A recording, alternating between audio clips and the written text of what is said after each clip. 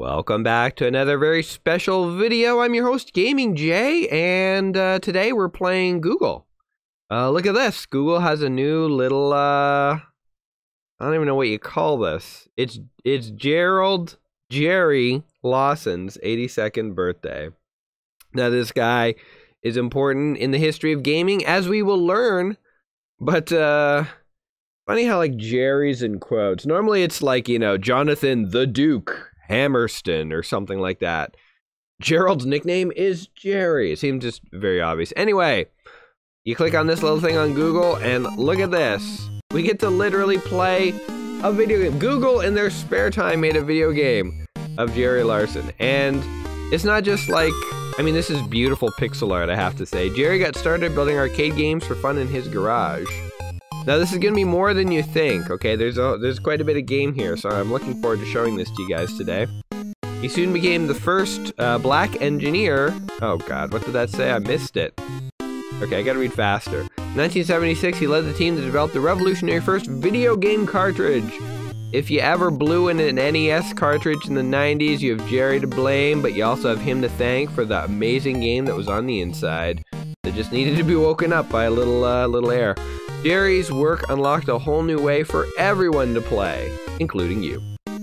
Now, here's what you do. This is basically Mario Maker retro style. This is so interesting. And again, it's not just going to be this one game. There's all sorts of games that they made in their spare time. Google is making video games. It's crazy. It's funny how, like, Google just produced like this small little indie game that, if you refine this a bit more, I could totally see something like this on GOG or Steam for sure, like a little indie game, but they just did it for fun, for no reason. Okay, so here are the games you can play. I've tried a few of these out. Let's try this one out. This is like Horror Zone or something. So you play as a ghost. First of all, can I say, okay, pop quiz. What video graphics mode is this game emulating? You don't need to know anything about pixel rates or resolutions, although I'll give you a hint, 320 by 200. But the real hint is look at the colors. Cyan, purple, and white. Ugh, what horrible colors. What game would possibly use these disgusting colors? The answer is anything made with good old CGA. Color Graphics Adapter. CGA is an interesting color scheme, getting chased by these skulls. Notice, by the way, this is not a platformer like we just played. This is more obviously of like a top-down game, which is very cool. CGA as a kid always confused me because it was like, oh, a color graphics adapter. They're gonna have colors. And then they give you like 3 terrible colors put together. It's like a joke. CGA was capable of showing many colors in something called composite mode, which I didn't learn about till years later through what's his face, the gamer guy from Texas, 8-Bit Guy. 8-Bit Guy. I like that guy. He's a nerd's nerd. But yeah, I didn't know that the CGA is not meant to show like cyan, purple, and white. I mean, it's not meant to. It shows it. Obviously it was meant to, but there's a composite mode where these colors come out in beautiful like 16 or 256 colors. So as a kid, CGA games all look like this. If you grew up in that era and you know it, then this is probably bringing back memories. Oh, this is like anti-Pac-Man, by the way. Look, I'm like in Pac-Man mode. Yes. Now we can get all the money. What does a ghost need money for? To hire somebody to stop the Ghostbusters from busting him. That's probably why. Anyway, we'll get all the money. This ghost is gonna be rich, yo. By the way, you can pause. Oops, that's actually pause. You can like edit the world as you go, but if you edit it, I think it resets you to the beginning of the level. So we're not gonna do that. We're gonna play this all the way through. But what was I talking about? Colors in games. Yeah, long story short, oops. The game that you wanted, or the mode you wanted, was a minimum of EGA. EGA stood for Electronic Graphics Adapter. There was CGA and EGA. EGA had 16 colors, but then the real one was VGA, Video Graphics Adapter. That one had 256 colors, and that's what you really wanted to play games. Kind of tricky, actually. I like it though. Boom. I like how the save points are little disc icons. Here's another fun fact. If you're old like me, you probably know what that is. It's a 3.5-inch floppy disk. If you're young, you probably think it's the save icon because you've never seen a physical disk. Or I've seen things on like TikTok or whatever where parents show their kids a 3.5-inch floppy and someone's like, oh, they 3D printed the save icon. It's like, no, that is what the save icon is based on. It's sad. It's sad to realize, you know, I don't begrudge the children. How the hell would they know what a floppy disk is if you've never seen one? But it is a sad realization when you're old AF. Because you know what the save icon actually is. Oh god, there's evil skulls. How do you get out of this? Oh no. I'm screwed, man. Oh, when the heads get you, they reset. You just gotta move. Oh, we're like trapped. Okay, hold on. See if we can lure some of these heads away. Oh, no, it's like a... Okay, this level is designed poorly, Google. Try again, turkey. It says at the top every time you die. I like that. Okay, let's just get rid of these ghosts. Okay, I have an idea. There was something way back over here. Isn't there like a block? I guess I can't take that with me. Nothing I can get that will help me. I mean, I can edit the level, but I think it resets the level. Let's see here real quick.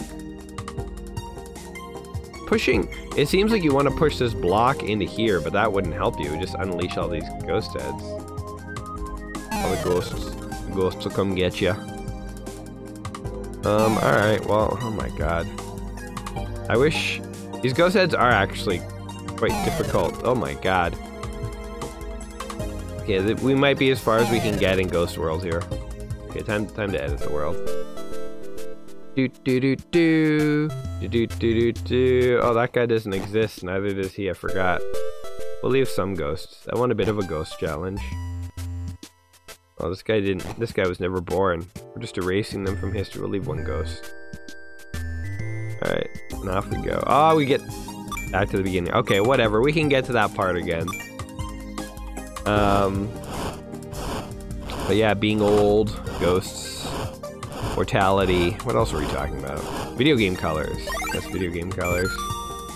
So I'm curious to know how many people out there actually remember CGA, or even knew what was happening. You know, like, why did your games have these weird colors when you were kids? Did you know? Did you understand? I didn't. I just thought CGA cards sucked, and nobody ever thought about what colors they should be showing, but turns out we should have been playing our games in composite mode this whole time, and nobody knew. The 8-bit guy wasn't around to tell us. He was too busy playing on his Commodore 64. See, we need one of these, like, ghost-eating pellets. I'm gonna skip it this time. Over in this area where we got trapped. You know, I gave Google all this credit for making making their own indie game, Mario Maker style indie game. And then they go and they make a terrible first level. Fail, Google, fail! Be ashamed of yourself. Just kidding, I'm still pretty impressed with what they've done here. All in honor of Jerry, oh god, I've forgotten his name already, that's embarrassing. We'll look him up after. I kind of want to look up more about this guy. Yeah, African-American video game developer, was instrumental in developing video game cartridges. That's pretty cool, man. Pretty cool. We did it! We were at the very end anyway. Alright. So you can edit the level if you want. Or, excuse me. Play more games. I'm just getting over a cold. My voice probably sounds very rough to you guys. My voice was even rougher the other day, and I was talking to someone on the phone, and they were like, you sound like Michael Clark Duncan. Like, you know, the big black guy from the Green Mile. He was also, Kingpin in the Ben Affleck Daredevil movies. But this is the demo one that we played this. Oh no, it's Pong! Oh no, it's Breakout. Oh my god. Okay, here's what's really cool about this. So, okay, well, first of all, hold on. We gotta try and get the ball behind the bricks. This is what you did in Breakout. Yes, get back there. Oh! Just missed it barely. If you can get the ball bouncing behind the bricks, it's like Xanadu. Just feels so good in your brain. See if we can get the ball back up there. Get up there, ball. No, go behind the bricks. Behind. Yes! Oh, come on. Not too much. Hard to get the angle right. I love the music and the graphics and everything. Oh, come on. Oh, it's going this time. No! Okay, so here's the thing. Oh, actually, if you break all the blocks, you win. Oh, crap. Try again, turkey. Okay, I want to see what happens when you break all the blocks, and then we will try this again. Because I want to edit a level too. So what's impressive is not only did Google make a cool indie game, but it's not just like a Mario Maker clone. It's like a breakout game. It's like, you know, a Pac-Man ghost hunting adventure game. Or I guess it's you are a ghost and you're being tormented by purple skulls. I'm excited to see what other kinds of games they have in here. They created their own like little virtual mini retro console game. Not like a console game, but a game that simulates an old retro console that never existed, that had sort of these cool old games. It is so cool. You know, you can just tell that the people who work at Google are nerds in the best possible way. Oh god, I can't get these last two blocks. Oh my god, get over there. Come on, Bluey ball. Oh, now you go behind. Okay, it just ends. So here, I'm gonna make it easier to go behind. The platform, so you can do a platform player. Or a top-down player. Oh, this is so cool. You could add a platform player here who runs around. Okay, hold on. What? You can also add ghosts and stuff to this? Oh, could we add multiple balls? Oh, that's cool. And a breakable object. Can I just say, I'm very impressed. I'm very impressed by the fact that they merged together Pong, Breakout, Mario, and Pac-Man all together. There's different enemies, keys, switches, tracer, change style, spooky, ice cream. Oh my god, this is so cool. It's so simple. Yeah, it's so cool. Oh my god, balls everywhere. Okay, well there goes. Oh my god, the balls are going everywhere. Try again, turkey. This is so fun. I want to get a ball behind. Come on, get up there. Yes! Oh, come on. Okay, here we go. Just focus one ball at a time. Oh my god, the balls are actually interfering with each other. Get up there. Oh my god. I just muted myself to have a terrible cough so you guys didn't have to hear it. Okay. My plan of having multiple balls actually backfired. Turns out all you need is one really good ball in life. Oh god. We gotta try and control our ball. Game is all about precise ball control. How good are you at controlling your balls? You will find out. Oh, this could do it. Oh, no, whatever. Yes, get up in there. Yes! Yeah, we did it. We are the champs. Stay up there. No! Okay, that's okay. Yes. This is how you wanted to play Breakout, baby. Yeah. Oh! Okay, hold on. Let's see if we can send her back up in there. Yes! We did it. We are champions. I love it. Still satisfying to do that, even today. Okay, let's get out of here. Okay, so we got Pong, we got Ghost World. What's this one? Find out. This one is, oh, little flower girl meets butterfly zone. Interesting. Can you double jump? You cannot. Oh, you can bounce off mushrooms? Alright. Oh, look! Oh my god, they found a very curious way. You have paddles. Why doesn't this exist? Honestly, Google, this is a great idea for a little indie game. Somebody should make this for real. This is so fascinating. You have paddles mixed with a platformer. I never thought of this. This is a great idea. We talked about this before on the channel, but This is like the kind of idea that didn't need to wait until 2022 to exist. Somebody could have made Mario Maker in like the 80s, first of all. Somebody also could have made a game that mixes Pong with a platformer in the 80s or 90s. Didn't have to wait till now. So it's interesting to discover these like concepts where you're like, this could have existed. The technology existed 20 years ago to program this game like this. Just no one ever did. But it totally could have. It totally could have been. Totally could have been. This is. You don't even need a full separate game for this. This could have just been a mechanic in a Mario level. Like that would have been kind of cool if Mario meets Pong. Or it's not even really Pong. You don't even have to play it up as if it's. Oops. You don't even have to play it up as if it's Pong. You could just have like platforms that move as Mario moves. Like, see if I move left or right, this platform moves. Kind of cool. Okay, we need 2 keys. 1. There's another one, 2. Now what? This is interesting. Oh god, I got shot. Okay. Oh, what's a B? Okay, we avoided the B. God. I wonder if any of these games mix platformer with top down. I don't know how it would do it. But it seems like you potentially could. Oh, this is interesting.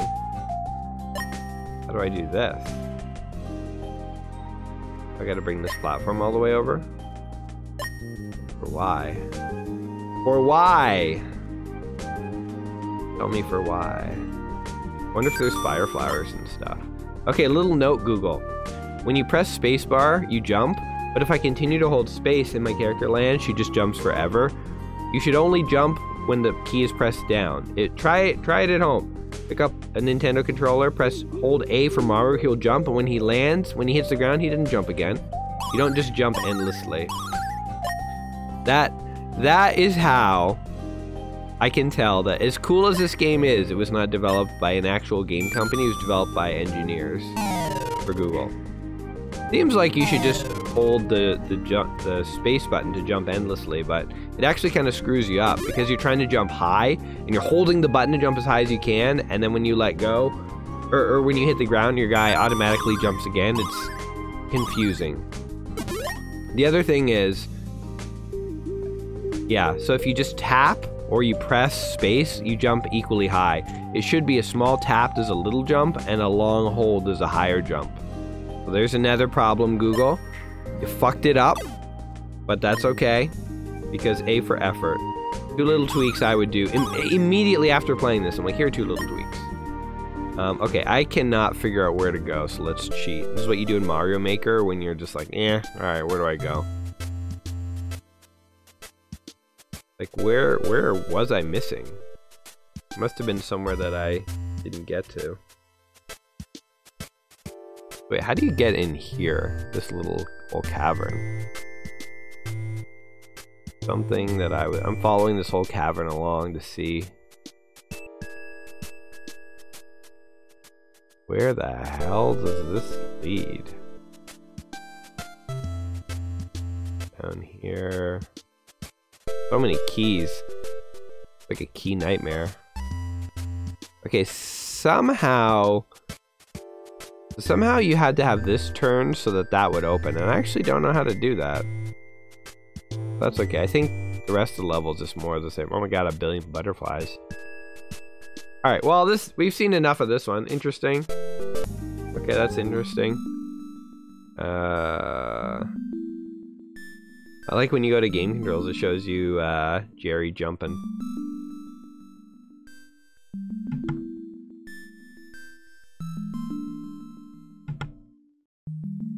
I had to mute myself there again for another cough. I apologize. Apologize. How do I get out of this? Oh, this is cool. I like it's the Jerry Lawson console. There's a share button. Duplicate. Oh, you can make new cartridges. You can like make whole worlds if you want. That's pretty cool. Let's try this one. Oh. This is like another platformer. Interesting. I gotta say, this one doesn't interest me all that much. It looks, this one, sadly enough, the resolution is too high. Things are drawn with too much clarity. Oh, there's breakable blocks, though. This is like, Bouncy Cat Goes to Dreamland. Okay, try again, turkey. I wonder if Jerry Lawson, if like that's his thing, calls everyone turkeys. Down. Oh, come on. Sound like a door or something. What are these? Okay. They're going down this way. Okay, well, I will say that this world did not interest me as much as the others. And I'm already stumped, so that might be a good thing in the end. Oh, wait, what is this box? Ah, eat it, Pengu. Crush you in the wall, buddy. Oh, wait, was it supposed to go down here? It's hard to tell what any... You know what? I got an idea. Oh, look, this game's better now. Yeah, Ghostland! Alright. Made this game 1,000 times better. I can also tell what things do now. Sort of. Symbols are a little clearer to me now.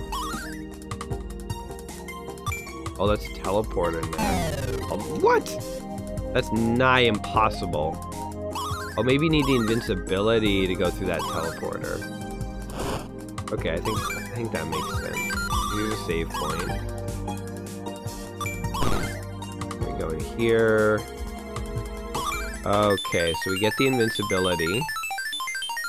Aha! Interesting. I kind of want to switch modes again now, but I guess we're stuck in ghost mode.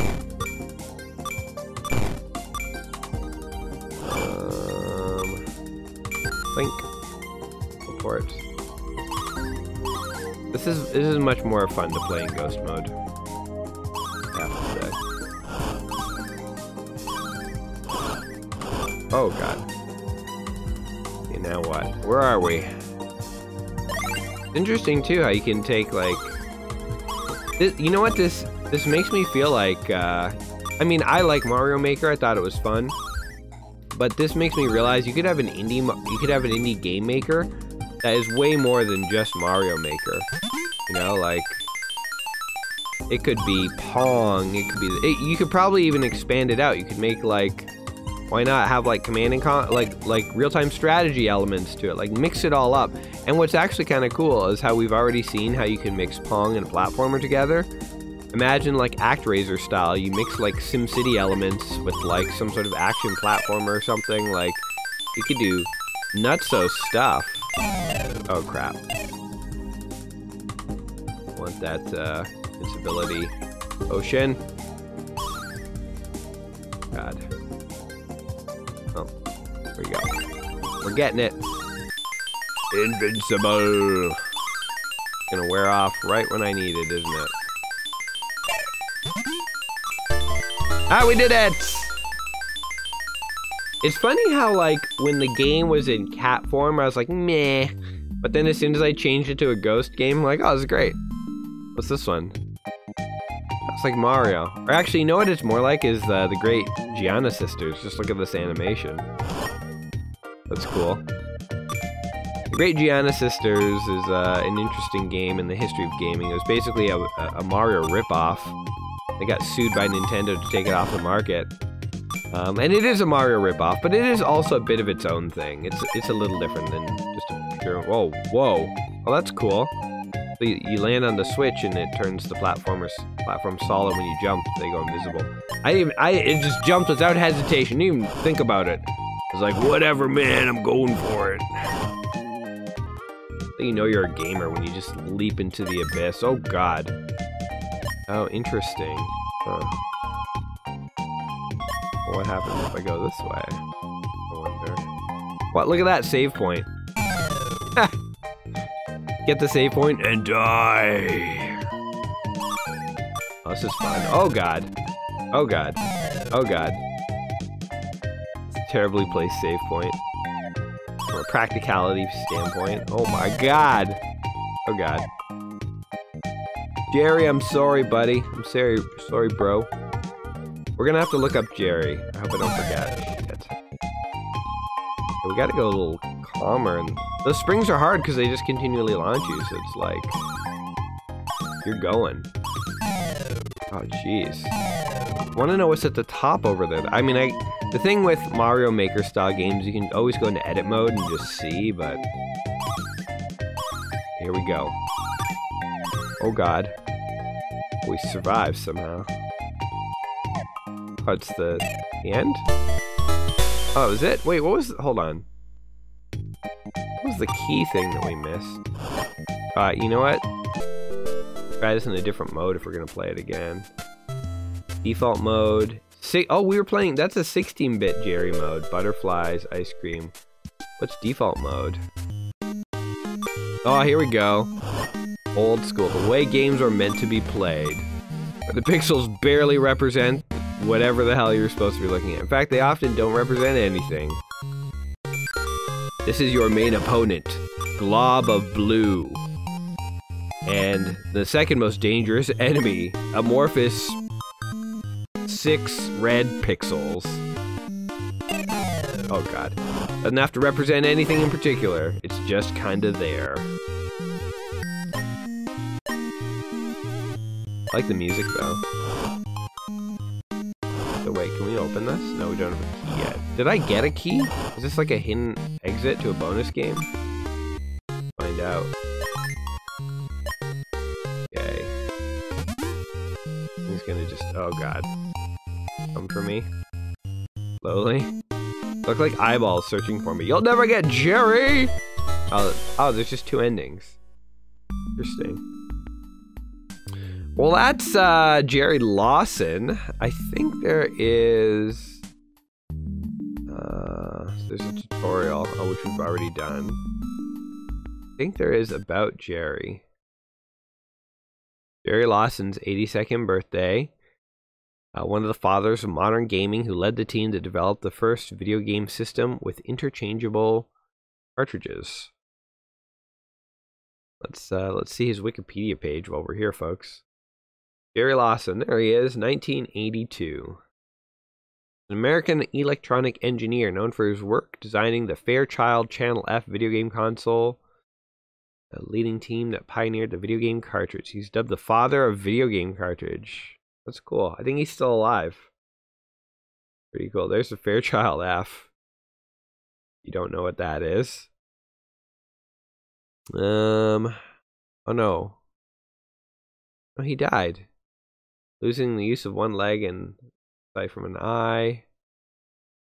Oh wait. Oh, he did die. Oh. Rest in peace. Rest in peace, sir. Much of my childhood is owed to you, Mr. Lawson. Yeah, he died in 2011. I could have just read that. Anyway, today was a fun little... hopefully it was nostalgic and retro, despite the fact that we were playing a modern thing on Google. It's Google's indie game. Who would have known? Who would have known? If you do want to try it out yourself, just go to Google today, click on the play button, and you can play. Off you go. Make your own games. You can make all sorts of stuff. Okay, I'm going to try one thing really quickly, just out of curiosity. What happens if you put a platformer character and a top-down character in the same world? Oh my god, you can control both! Wow, this is kind of cool. Okay, here's an idea for a game, if anyone wants to try and make it. Have a game where it's like a platformer below, but it's like a top-down game above. Let's see, put your guy like there. And then like, you know, the top down and the bottom both have to be completed. You guys know what I'm saying here? Where it's sort of like, you know, there's obstacles above and below, but they're different.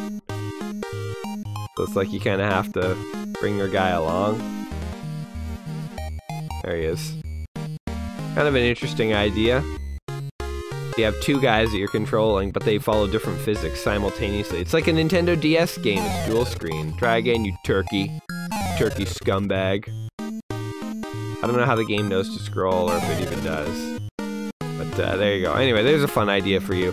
Have at it, you rascals. Guys, thanks for watching today's video. I hope we can all tip our hat to Mr. Lawson here for creating our childhoods, and for Google to taking a little bit of time out of their day dominating the search engine field and creating self-driving cars and whatever the hell else they do at Google to create an indie game that puts us all to shame, frankly. All the independent indie developers. Google did in a day what you probably ascribe your lifetime to do. Come up with an original idea and, like, throw it out there. I guess for free, but anyway, I don't know. Yeah, guys, it was fun. I'll catch you in the next video. Until then, my friends, peace!